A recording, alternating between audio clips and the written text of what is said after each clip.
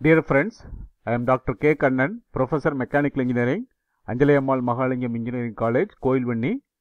I am happy to meet you again in the video lecture series on the subject fluid mechanics and machines. And this is lecture number 3.2. We continue with the fluid statics. So in the earlier lecture, we discussed the fluid statics. This lecture also we continue. The topic for the discussion in the fluid static: total pressure, center of pressure, buoyancy, center of buoyancy, metacentric height.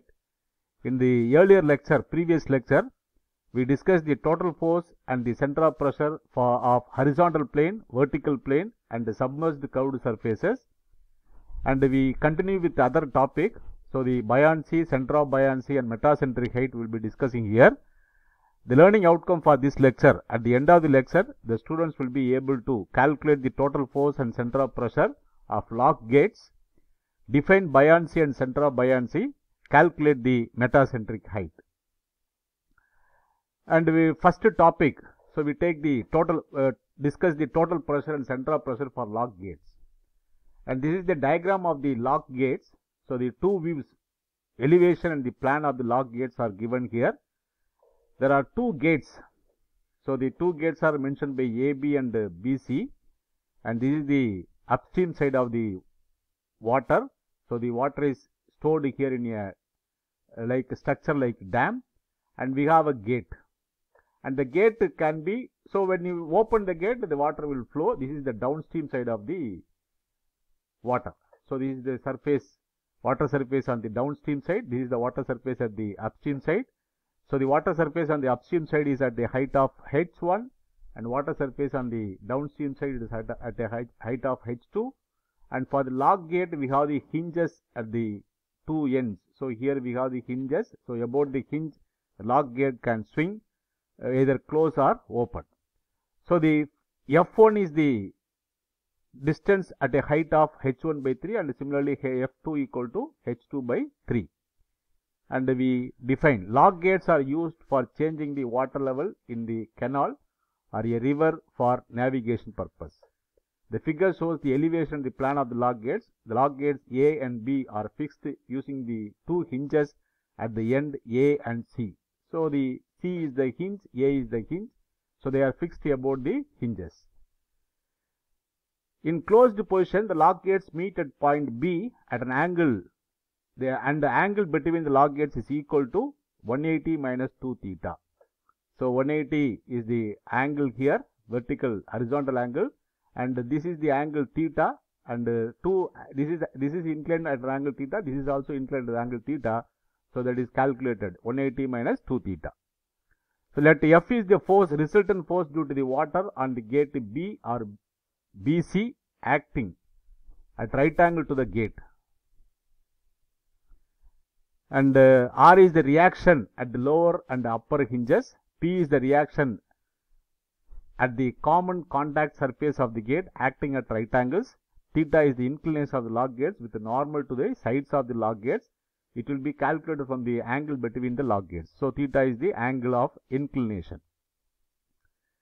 The force P and the F, the forces P and F meet at a point O as shown in the figure in the triangle ABO. So angle of the triangle ABO, angle OAB or angle ABO equal to theta.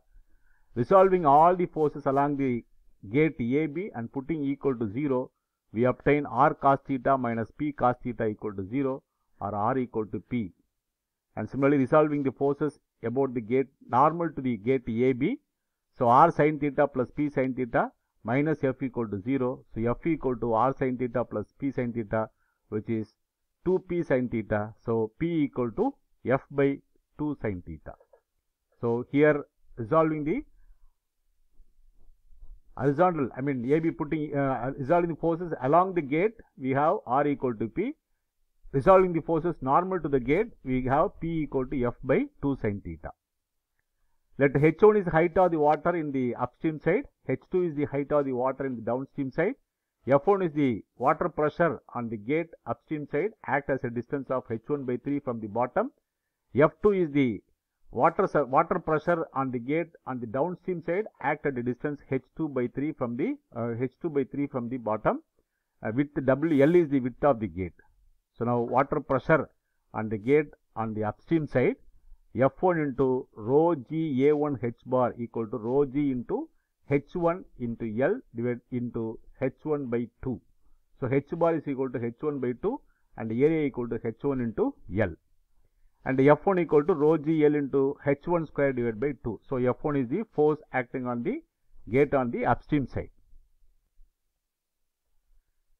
The water pressure on the gate on the downstream side, F2 equal to rho G A2 into H2 bar. So rho G is a constant.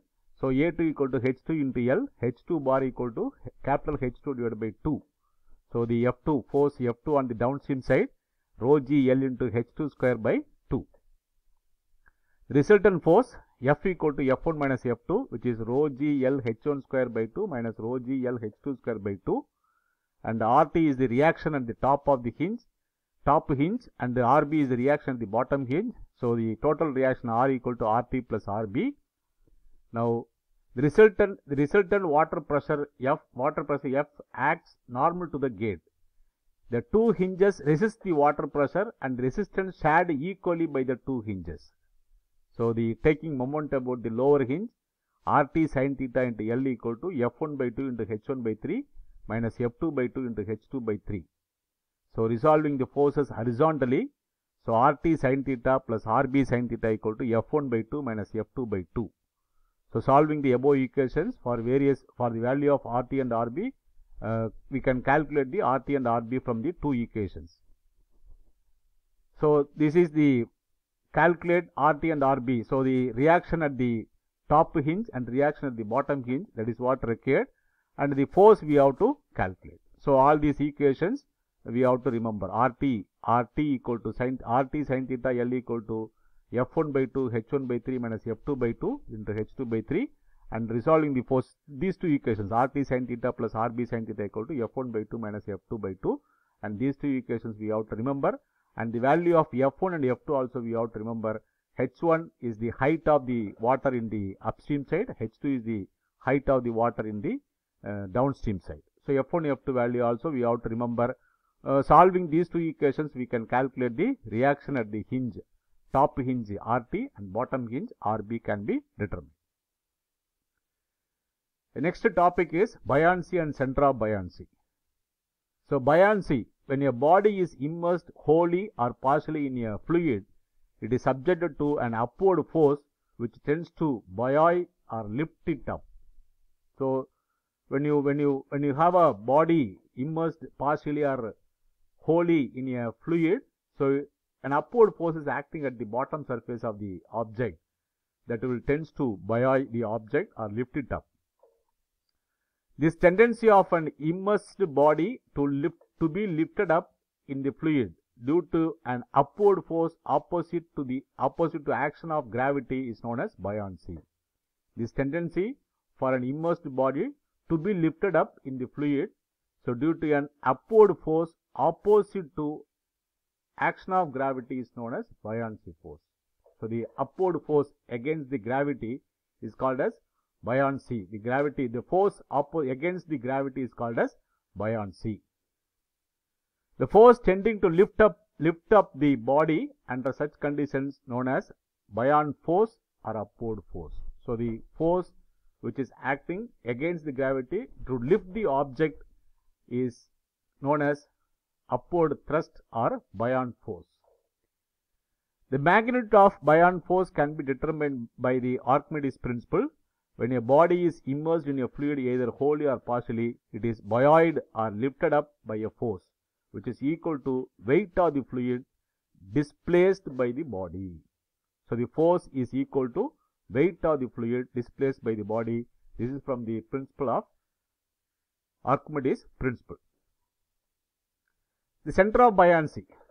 The point of application of the force of buoyancy on the body is known as center of buoyancy. It is always the center of gravity of the volume of the fluid displaced or center of area of the immersed section. So center of buoyancy and center of gravity, they are important. So center of buoyancy is the point of application of the buoyant force in the surface in the body. Depending upon the ratio of weight of the body W and the buoyant force Fb, there are three possible cases. W is greater than Fb.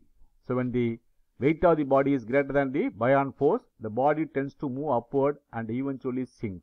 The body tends to move downward and eventually sink. When the weight of the body is more than the buoyant force, the body will sink. When W equal to Fb, the body floats and it is partially submerged. So when the weight of the body is equal to the buoyant force, the body floats and partially submerged. When W weight of the body is less than the buoyant force, the body is lifted upward and rises to the surface.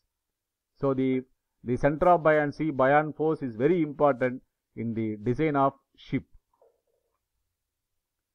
And we calculate the stability of the floating body. Consider a cross section of the body floating in a static mass of the fluid at rest as shown in the figure. So we have a body ABCD and it is floating. It is in the liquid. The weight of the body W acts vertically downward through the center of gravity. So weight is acting downward. The buoyant force Fb acts upward through the center of buoyancy. So the center of gravity, the weight of the fluid is acting through the center of gravity towards the downwards direction, and the weight of the buoyant force Fb is acting in the upward direction through the center of buoyancy B. The center of buoyancy and the center of gravity of the immersed portion ABCD of the body, and it lies vertically below the center of gravity of the body. So the center of buoyancy is always below the center of gravity of the body. So the object is stable. So the center of buoyancy of the is the center of gravity of the immersed portion of ABCD of the body. So for the entire object, center of gravity is G. For the immersed portion, the center of gravity is B, which is the center of buoyancy for the entire object. Let the body tilt through a small angle of heel theta in the clockwise direction due to some external force. So look at it here. Now the object is tilted by a small angle theta. The body has now submerged portion A dash, B, C, D dash. So A dash, D dash, A dash, B, C, D dash is the submerged portion of the instead of A, B, C, D before tilting. A triangular wedge AOA dash, AOA dash is as on the left has merged from the liquid, and the wedge DOD dash on the right side has moved into the fluid. So the AOA dash is coming out of the liquid surface and DOD dash is moved into the fluid. Due to this redistribution, the center of buoyancy shifts from the B to the B dash. So center of buoyancy shifted from B to B dash. So B dash is the centroid of the immersed portion A dash, B, C, D dash of the body. So this is the centroid of the immersed portion. What is immersed portion now? A dash, B, C, D dash. So however, the center of gravity of the body remains unchanged. There is no change in the center of gravity. So because of tilting the object, the B is shifted to B dash. So B dash is called as centroid of the immersed portion of the body. Now 3 point of intersection. The point of intersection of the line of action of the buoyant force before and after heel is called as metacenter. So point of interaction of the line of action of the buoyant force before and after heel is called as metacenter, and the distance GM is called as metacentric height as shown in the figure. So the GM. So this is the metacentric height. So based on the stability of the floating body depends on the position of M relative to the center of gravity G. The position of M about the center of gravity. There are three possible cases as shown in the figure. So look at here. This is the metacenter. The metacenter is above the center of gravity. So here metacenter below the center of gravity, and here metacenter and the center of gravity are in the same point. Now this is called as stable equilibrium. This is unstable equilibrium, and this neutral equilibrium. So we discuss one by one. If M lies above G, then the metacentric height GM is regarded as positive and the system will be in the stable equilibrium. This is what the first diagram. So M is above G, when metacentric height is G is regarded as positive and the system is in the stable equilibrium. When the small disturbance or tilt of the body, the restoring couple is formed Wx, which will bring the body to the original position. When there is a force acting here, disturbance acting here, so the couple is created and the couple will bring back the body to the original position. Always the ships are designed with the GM positive for all angles of heel which may be encountered. So this is the basic, actually the M metacentric height should be above the center of gravity of the object, so that any disturbance in the due to the wind, so there will be couple formed and the couple will bring back the ship to the original position. If M lies below G, then the metacentric height Gm is regarded as negative and the system is unstable equilibrium. The couple formed due to the disturbance will further tilt the body, called overturning couple. So this will leads to the accident. This will leads to the sink of the body will sink into the water. When M and G coincide, the body is state of neutral equilibrium. So the three cases are discussed, and the first case, actually Gm is positive. The metacentric height, metacenter should be above the center of gravity of the object. Determination of metacentric height. There are two methods to determine the metacentric height, called analytical method and experimental method. So normally in the fluid mechanics laboratory, you may be doing experimental determination of metacentric height. So we discuss both the method. Analytical method, consider a floating object with a portion ABCD below the liquid level as shown in the figure. So we have the same two diagram. Now the object is given a small tilt with an angle theta from its initial upright position. Because of the displacement, the center of buoyancy is displaced from B to B1 or B dash. The shift results in a couple of moment WBm tan theta. So couple of moment equal to W, weight of the body, Bm into tan theta, which tends to restore the object to the original upright position. Volume of the liquid displaced remains the same. The area OA dash emerges out of the liquid is equal to OD D dash that has submerged into the liquid. The volume OD dash submerged into the liquid. So area into length 1 by 2 OD into DD dash into length normal to the paper. So which is 1 by 2 into B by 2 into B by 2 tan theta into L. So B square L by 8 into tan theta. So with the weight of the liquid on ODD dash, so this is equal to delta FB equal to W into B L square by 8 into tan theta. So the buoyant force acting in the upward on the wedge ODD dash, so it is delta FB equal to WB square L divided by 8 into tan theta. So the buoyant force acting downward OA dash delta FB equal to WB square L by 8 into tan theta, each act at distance of B by 3 from the center. So these two buoyant forces constitute a couple of magnitude, delta M equal to delta FB into 2B by 3. So W into B square L divided by 8 into tan theta into 2B by 3 equal to W into LB cube divided by 12 into tan theta, where LB cube by 12 equal to the moment of inertia. So W into I into tan theta, where I is the moment of inertia of the floating object about the longitudinal axis. So this moment about must be equal to the opposite to the moment caused by the movement upward thrust from the B1. So WBm tan theta equal to W, capital W is the weight, small w is the specific weight. So W weight of the object, Bm into tan theta equal to small w I into tan theta. So Bm equal to I into, so the capital W equal to weight of the liquid equal to small w into volume. So small w is getting cancelled, this is equal to I by V. So moment of inertia of the floating object about the longitudinal axis divided by the volume of the liquid displaced. So the Bm equal to the metacentric height, Bm equal to the I by V. So the metacentric height Gm equal to Bm plus Bg. The positive sign will be used for G is lower than B, and negative sign used for if G is higher than G. So there are two options. G may be above the B or G may be above the B or G may be below the B. So depending on the condition, the positive negative sense will change. So the metacentric height Gm equal to Bm plus or minus Bg. And the experimental method, so we take the object once again submerged in the liquid, and the metacentric height of a floating body like a ship may be found out experimentally provided the center of gravity of the floating body is known. Center of gravity is G is the center of gravity. Let all the articles are arranged in such a way that the floating body is perfectly horizontal as shown in the figure A. So this is perfectly horizontal and body is floating, and the body is floating. W is the weight of the ship including W1, small weight. G is the center of gravity of the floating body. B is the center of buoyancy of the floating body.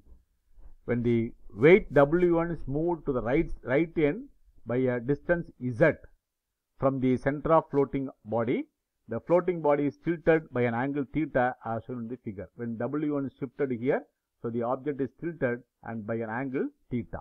So because of that, B is shifted, G is also shifted. Now the center of gravity shifted to G1 and center of buoyancy shifted to B1. Under equilibrium, the moment caused by the movement of the load W1 through a distance Z is equal to the moment caused by the shift of the center of gravity G to G1. So the moment due to the change of G1 into W, which is W into Gm into tan theta. The moment due to the movement of the weight W1 equal to W1 into Z. So moment due to the change of weight W1 equal to W1 into Z. So these two are equal. W into Gm tan theta equal to W1 into Z. So the metacentric height Gm is given by Gm equal to W1 into Z divided by capital W divided into tan theta. So W1, Z, capital W and theta. So this is the experimental method of calculating the metacentric height. So we stop here. So these are all the books I published in mechanical engineering subject. You may find fluid mechanics and machinery. You can refer to the book for additional information on the subject. And I have a YouTube channel where I upload the video lectures on the subject mentioned in here. You can subscribe and use the videos for your better learning. Thank you for watching. Please post your comments, subscribe the channel, and you can contact me through my mail ID or WhatsApp number for further clarification on the subject. So thank you. We'll meet again in another video on the subject fluid mechanics.